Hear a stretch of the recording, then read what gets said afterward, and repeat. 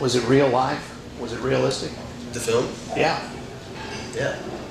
There's a lot of real stuff in there. Yeah, I feel like it's very realistic. There's a lot of, such a big cast, there's a lot of characters that everyone can kind of relate to or connect with. And it, follows so many different, types of couples or people, like the perfect couple that's been together since freshman year of high school, and then getting into prom, they realize maybe they're not meant to be together.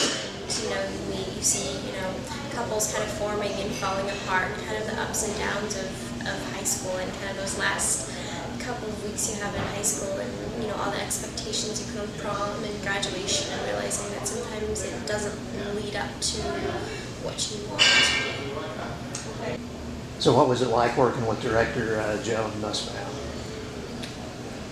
It was awesome. He's so much fun and just really passionate about the project, and had a great team from Disney, kind of new producers over at Disney, and it's everybody's kind of first real film over there, so everybody was really excited and into it, and I think everybody was, excited about the idea of prom and kind of making a realistic, hopefully cult classic, teenage film.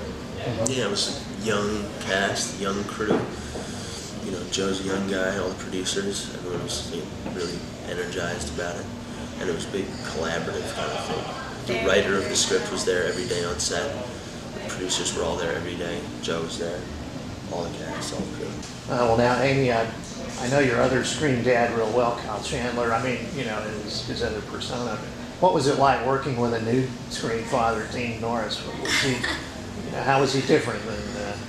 I've been very lucky and have had the opportunity to work with some amazing actors. And Kyle is far beyond amazing. He's one of the sweetest, coolest guys that I've ever met. And Dean, I actually only got to work with him for about 2 days, but he was so nice and fun, and really a pro. Really a pro, and just he's great on screen. He seems kind of sinister in some of his roles, and there's a little bit of that in this role because he's trying to come between Jesse. He kind of, the relationship I have with Dean in the movie playing my father is kind of similar to the relationship in Say Anything, and so it's kind of that overprotective father kind of natural instinct, and it was a lot of fun. He was great. So had you ridden a motorcycle before, Thomas, before making the film? Yeah, Amy's laughing because I crashed with her on the back of the motorbike, and it was bad. Oh my goodness. But only 3 or 4 times. Yeah. No, I'd ridden before, but on different kinds of bike. The bike in the film is a Norton, just a street bike. Do you ride motorcycles? No. So Norton's a street bike meant for paved roads. I'd ridden more dirt, sporty things before. Right. Not that that's an excuse for dumping you off the back of the bike, but in all honesty, it was not his fault. It was just a bad situation. You keep saying that, which is really generous of you. It was a bad situation. It was like getting late at night, and we were on grass, and the grass was wet, and they wanted us to take off from from a standstill and kind of do a flippy U-E, and the bike just flipped because it's skidded, because it's not meant for grass and for paved roads. Right. So nobody got scratched up or anything. I actually was really lucky, and I don't think I got a little kink, but no blood. Yeah. No blood. Aimee knew exactly what to do.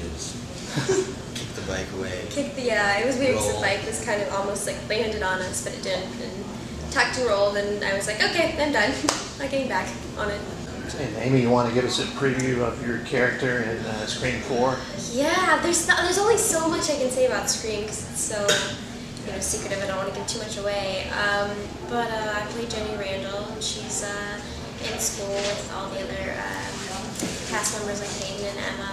And that comes out in 2 weeks. Mm-hmm. And it's a really fun movie. Well, would you guys work together again? Do you get along okay? Yeah. No, we hate each other. Yeah. We have a lot of disdain. Well, maybe just on my part. All right. Well, good. Best of luck to both of you. Thank you. And thanks for talking. Thank you very much.